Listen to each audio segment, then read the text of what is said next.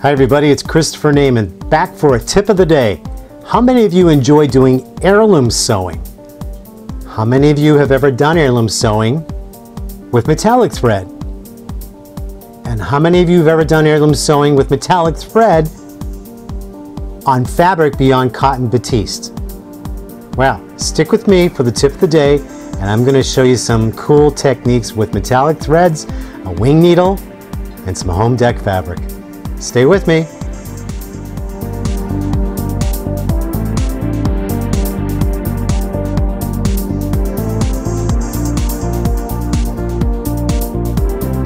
Welcome back everybody, it's Christopher Nejman. Okay, so now we're going to take some home deck fabric to do some samples on, and all my tips of the day are techniques I'm teaching you. So it's up to your creative mind to do what you want to create with, okay? So I'm here to give you all these tips and tricks. So now I got my home deck fabric. You can also use bottom weight fabric, which is really cool. So I cut a strip of fabric here, and one important thing when you're doing heirloom sewing, and many of you know this, is you have to beef that fabric up. You have to starch it. And you're going to spray starch on it, let it soak in, and then run your iron and dry it up, so it has that little bit of a cardboard feel to it. And don't worry, when you wash it, it'll come out and soften up for you, but you need that stability for all those, that compound amount of thread and the decorative stitching that's being done and the holes being punched in this to maintain that heirloom stitch. Okay? All right, let's move on.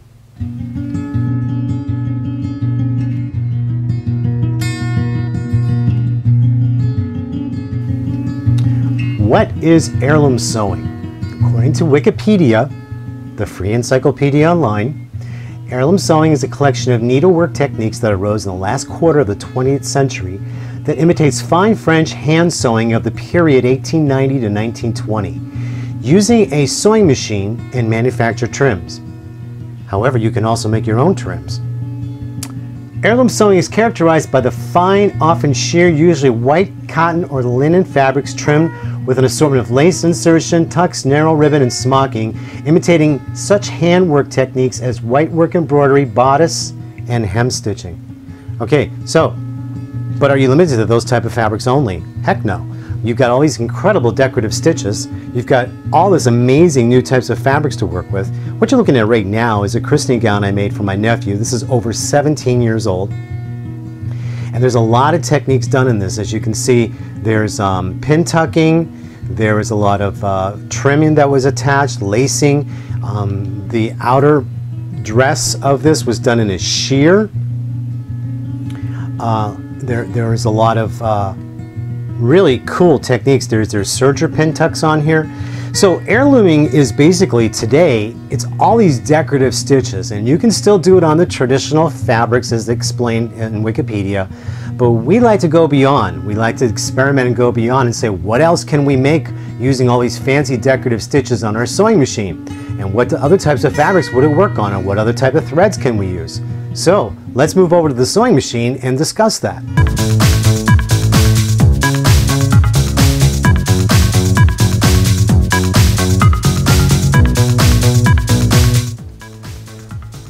When doing hem stitching, what you need to use is called a hem stitch needle, or otherwise known as a wing needle. As you can see, the needle is very wide throughout the body. What that does is, as it goes through the fabric, it's putting a hole in it. And with hem stitches, the stitching is repeated several times as it's going through its process of making that decorative stitch. So that's the first thing that we use when we're doing some hem stitching for heirloom sewing. Now traditionally you're using cotton batiste or a cotton blend fabric, or mostly cotton fabric. You're going to use a fine cotton thread, and when you use a decorative stitch, an heirloom decorative stitch, you can see as in this sample, it pokes holes through the fabric, which gives it the name hem stitching. It's a really cool technique, and any light or any other color fabric behind it will show through. And as you can see, I'm going to move this light around here. Okay, there it is there like that, and then you can see that when I shine this light to the side of it, you can see all the holes that are through it, and I have the green fabric behind there, so you can see the green coming through it. It's a really cool process. So what happens if we do that, and as I showed you in the beginning of this video, what happens if we do it on a non-traditional material with metallic thread? Okay, so what happens if we take the traditional material and do the metallic thread? It gives a little more of a luster to it. And there are several different types of metallic threads that you can use to make this, do this process.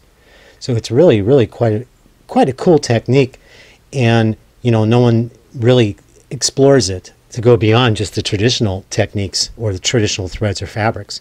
So I'm going to show you some techniques on the sewing machine and how to get this look. On some, we'll start with the traditional fabric, and then we'll in the traditional way, and then we're going to go to the more modern way. Okay, so we're going to start with showing you the traditional stitching, and I'm going to be doing the hem stitching, which is part of the heirloom sewing. Normally you would use cotton thread to do this with your wing needle, but I don't have fine cotton thread. And I know a lot of you out there know I'm a big thread collector, but that's one type of thread I've never really used because I'm always into my fancy threads and things and my heavier duty threads. So I found an alternative that works absolutely wonderful. I'm using bobbin thread for embroidery. This is very fine. It has to be for embroidery, and it's got a good strength to it too for this, and it holds up really well. So this is what we're going to be using. Now, going back to ironing, starch. You have to really stiffen it. If you listen to this, you can hear how stiff it is. I mean, it's a pretty stiff fabric. And I used spray starch, and I also went out and got some of the starch in the blue bottle, and I'll show you a picture of that. So, and I put in the spray canister and a spray bottle, and sprayed it. Let it soak. You've got to let this soak in, and I'd say a good 15-20 minutes, and then hit it with some steam, and then your iron. If you try to iron it right away after you starch it, you're going to scorch your iron. Okay? Even though the starches are nice today, you still have to give it time to soak into the fibers. So let's look at some decorative stitches on the screen. Okay, so looking at my computer screen on my sewing machine, I'm up on at the utility stitches, and I'm going to go and touch the heirloom decorative stitches, and there's all these different decorative stitches on this one page. And you're going to see pin stitches, you're going to see all kinds of fun decorative stitching on here. I love heirloom. I absolutely love heirloom stitches because they really are so awesome. And it's really funny, it's like when we do embroidery, the embroidery designs that look like cartoons don't look that way when you stitch them out. So this is what we're going to be doing, and let's just start with the one decorative stitch that I had done already, just so I can show you, and that's going to be this little star. So we're going to do that, and what I'm going to do is I'm going to increase my width as wide as it'll go, and I'm going to increase my length as long as it'll go. Okay, so I'm going to do that. So now I'm going to begin stitching and using that decorative stitch, and in a moment I'm going to get you a close-up of showing you how this needle keeps repeating back and forth to create those holes. So let me get you a close-up of this and you can see it.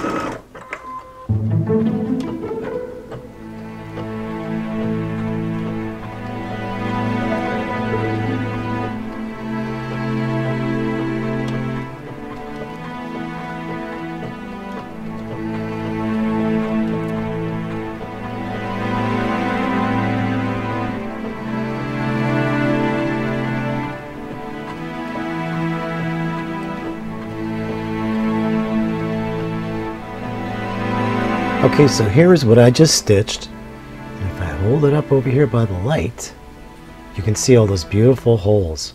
Isn't that nice? And here it is up here, what it looks like normally.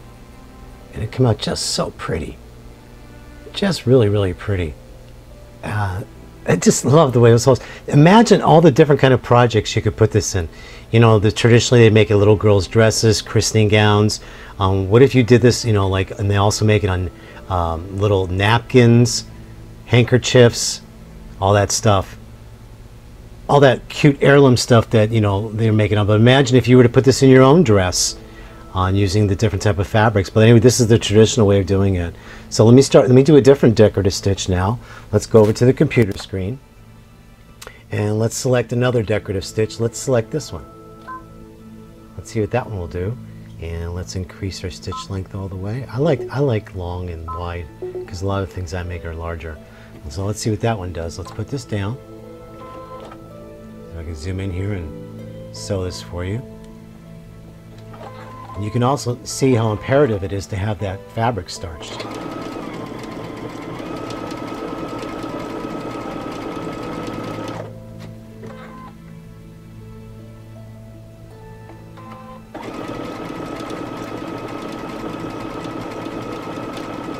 Let's see what this one looks like.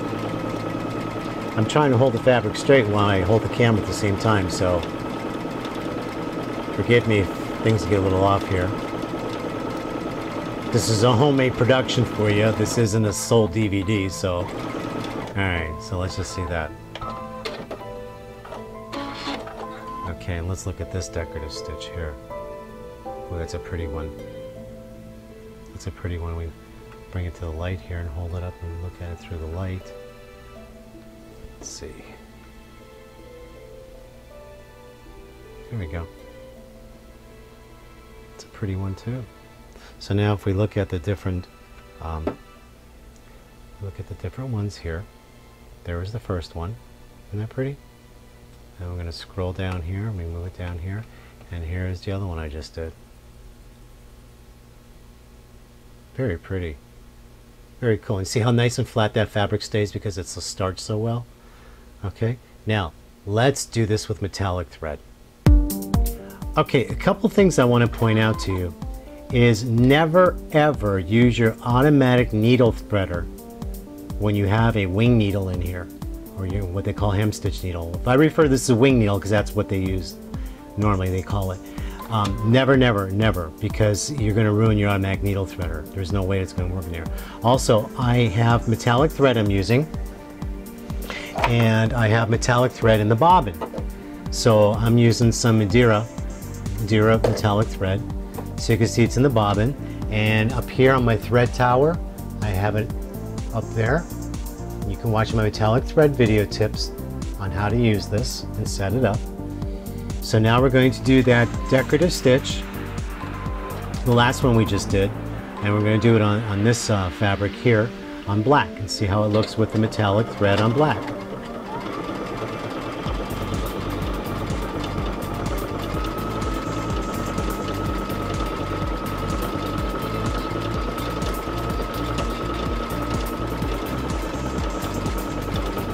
Okay, now let's go ahead and switch. Let's switch to a different metallic stitch. A very popular one is this one. And let's go all the way out. I'm increasing the stitch width and length. Normally I always do because I'm using thicker thread too.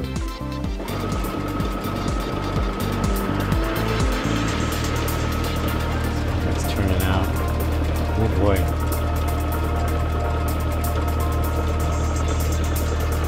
Nice and pretty. Nice and pretty. Well, let's check that out.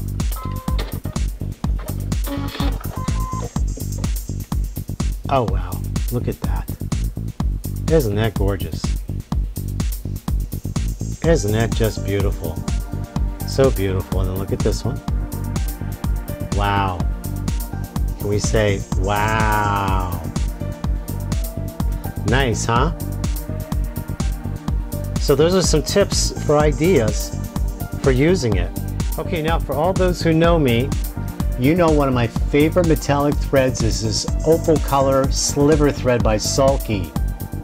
Let's see what happens on that last stitch that I just did with the gold. Let's see what happens with this sliver thread. Now I changed the bobbin, and I put the white embroidery bobbin thread in, and I'm dying. I can't wait to see what this is going to look like. Alright, so let me cut the thread on that. And let's see. Ooh, that is so pretty. Where's it at here? Look at that. Look at that. I know it's hard to see in the camera, but I'm telling you what, this just sparkles. It just sparkles so beautiful. That is so pretty. Look at that. And if I put it out of focus, look how it even sparkles more if I try to put it out of focus. Look at that. That's out of focus. See all those holes? It's just gorgeous. All right, let's try it on white. Let's try it on the white traditional fabric here and see what happens. What will it look like on this white cotton?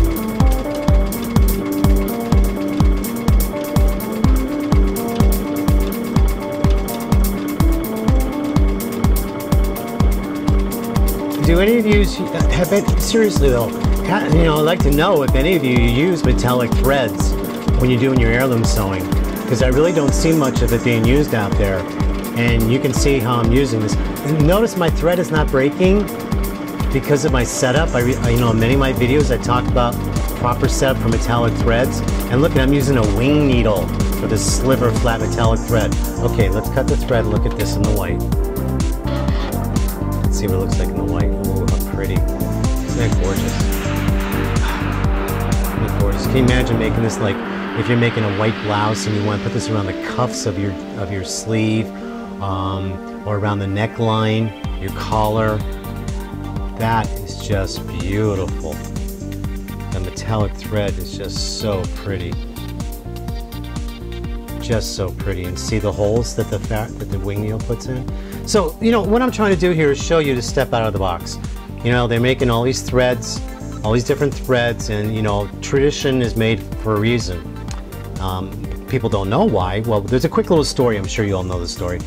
Husband and wife got married. The wife at Easter time is cutting the end of the ham off to put it in the pan. And the husband says, "Why do you cut the end of the ham off?" She says, "My mom did it. It's a tradition." So the next day at Easter time, he says to the mother-in-law, "Hey, Mom, why do you cut the end of the ham off?" He goes, "Well, my mother did it. It's a tradition." So he goes to the great-grandma in the other room, and he says to her, he goes, "Why do you cut the end of the ham off? I heard it's a tradition." She goes, "A tradition?" She goes, "I never had a pan big enough." So we often wonder why tradition is done like it is, and who says we can't change. I hope this gives you some great inspiration here to try different things. Okay, so let's try one more decorative heirloom stitch. We're gonna do the one that looks like the railroad track. Okay, let's try that one. And let's see how this one comes out.